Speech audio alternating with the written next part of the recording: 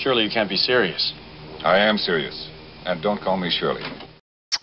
Okay, so laws, sine, and cosines. I'm just going to go through each of the two laws and then an example of each one, and then we'll talk about area rather quickly. So law of sines, it's basically formula you got to know. It's the ratio of the side divided by the sine of its opposing angle. So side A divided by sine of the angle opposite it is equal to the ratio of any other side divided by the sine of its opposing angle. So side B divided by the sine of the angle opposite it. Now the letters themselves don't really mean anything. It's really the relationship of the side. So it's always the side over the sine of its opposite angle is equal to any other side divided by the sine of its opposite angle. Okay, in any triangle. So for example, we have this triangle DEF. I give you the measure of angle D and E, and side F, and I ask you to find D to the nearest tenth. So what I'm going to do is sketch a triangle so I can get an image of what's going on here, and I'm going to fill in those missing angles. So first off, I should probably name it DEF. So I'll call it DEF. This triangle is def. And then we have measure of angle D is 50 degrees, so this is 50. The measure of angle E is 95. Okay, I know that side F, that's the side opposite angle F, is 12.6, and I'm looking for side D to the nearest tenth. So this is side D.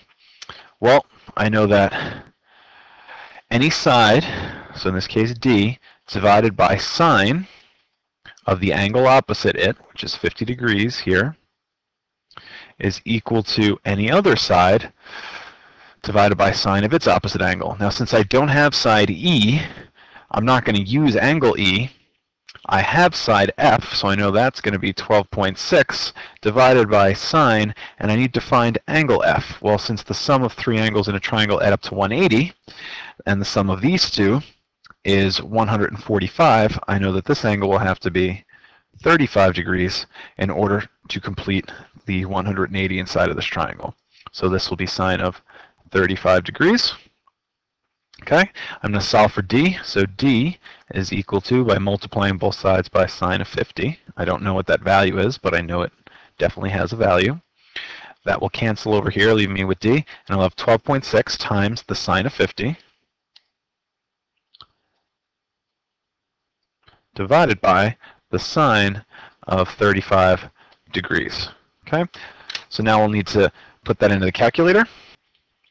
Okay, turn our calculator on. I'm going to type in 12.6 times the sine of 50 degrees divided by the sine of 35 degrees. Now, since this is in degrees, before I hit enter, I'm going to check my mode to make sure I'm in degree mode, and I am in degree mode. Okay, so to get out of that, you can hit second and then the quit key, and now I'm going to hit enter. And I got my value. So it's 16.82. I'm rounding to the nearest tenth. So since this is less than 5, this will round down to 8. So it's 16.8 is the length of my side D. Okay, and I'm going to check to see if I had any units. I don't have any units, so I'm just going to leave it as that value. Okay, so now law of cosines, it's similar. In fact, if you look at the law of cosines, it's like law of sines, but it uses cosine, but it's not a ratio. It's actually the generalization of the Pythagorean theorem. A squared plus B squared equals C squared. It's just in non-right triangles, I have to account for this angle being not right. I have this extra term, which is minus 2AB times the cosine of C. Now again, these letters don't really mean anything. It's the relationship of the sides that's important. And the key thing to note is that the side here, C, which is isolated, notice that it's all A's and B's in terms of sides over here, the side C that's isolated is the one opposite the angle you're using. So if I'm using C, the C side isolated would be opposite this angle, would be the angle I use. If it was A I was trying to find, I'd isolate A, put C here and C here, and then I'd use cosine of angle A here. So let's look at an example 2. Okay, so now we're going to use my law of cosines to find the missing side here, find the length of side B. So side B is opposite angle B would be right here. Now, here's my law of cosines. Now this is just a general law of cosines, and these sides don't necessarily correspond to the sides I'm going to be using. So here's how to identify what to plug in. The angle I'm going to be using is this one, angle B.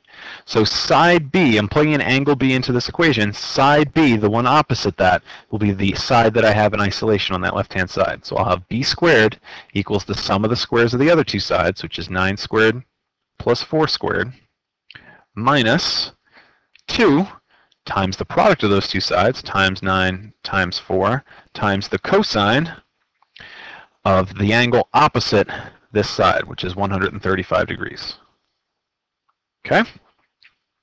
So now I end up with B squared equals, well, 9 squared is 81, 4 squared is 16, so you add those together, you get 97, minus 2 times 9 is 18, and 18 times 4 is 72, cosine of 135.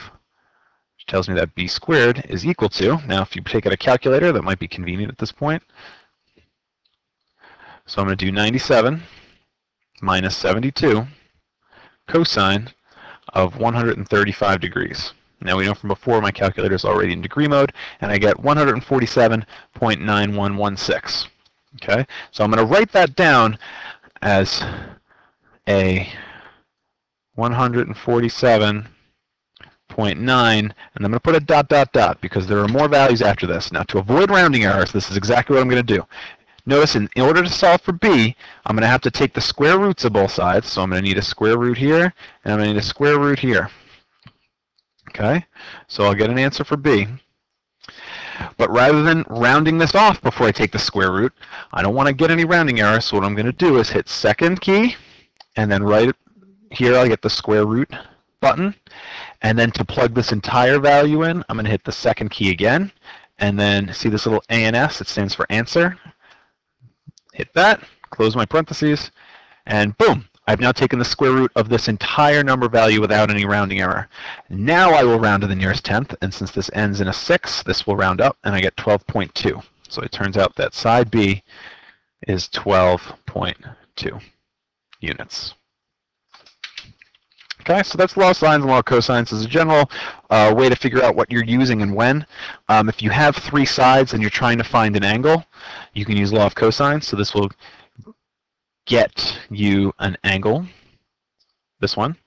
If I have 2 sides and an angle, this will get me the third side using law of cosines.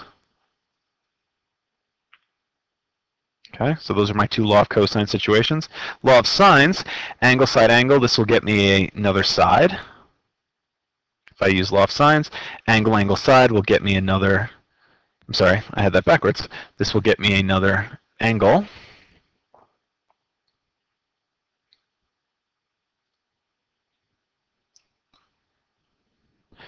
Angle, side, angle will get me another side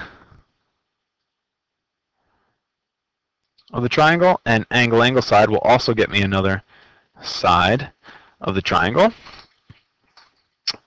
And the last case, side, side, angle, or angle, side, side, remember from last year's geometry, is that does not determine a unique triangle. So this is the ambiguous case.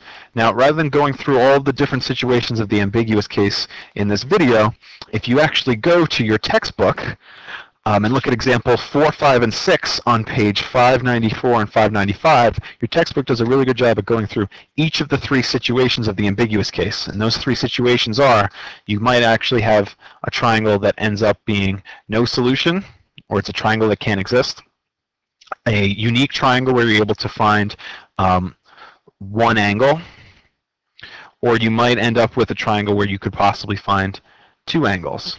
So that's reviewed in your textbook on these 2 pages, so you can take a look at that just as a review for yourself. And then finally, we have area formulas. We've covered 3 types of area formulas of a triangle, and which one you use depends on which situation you have. So the 3 area formulas are basically the one you're familiar with. It's half the base times the height. Now an example of that would be the second one. I know what the height of this triangle is, I know the base is, so the area of this triangle will just be 1/2 the base, which is 4, times the height, which is 2. Well, half of 2 is 1, so this area is just 4 units, or 4, I should say, feet squared. It's 4 square units.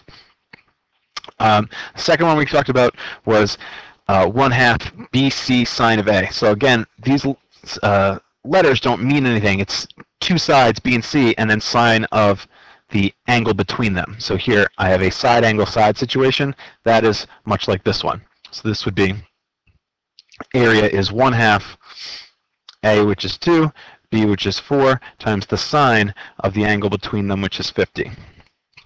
So in this case, the area turns out to be 4 sine of 50.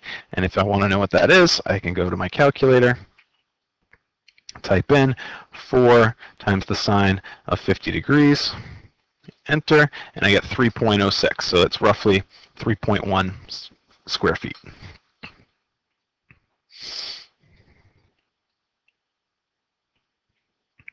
So a slightly smaller triangle. And then the last one is if I have 3 sides. Now this is Heron's formula involving the s's. This s represents the sum of the sides divided by 2. So that's a plus b plus c divided by 2. You could also think of it as half the perimeter. So that would be a situation where I have all 3 sides, like this triangle. It's actually the most useful formula because usually the easiest thing to measure in a triangle are its 3 sides. So if I wanted to determine exactly what the area of this triangle is, here's what we can do. I'm going to first find S, which is 3 plus 4 plus 5, which is 7 plus 5 would give me 12. And I need to divide that perimeter by 2. So S is 6. So then my area, using Heron's formula, is the square root of 6 times 6 minus one side. Well, one side is 4, so 6 minus 4 is 2. 6 minus another side, that'll give me 3, and 6 minus the third side will give me 1. So the area of this triangle turns out to be the square root of 12 times 3 times 1, which is 36. So the area of this triangle is 6. Okay? If it turned out to not be a perfect square, you could reduce it to simplest radical form, but you're able to find the exact value of the area of that triangle. Are you telling me that this sucker is nuclear?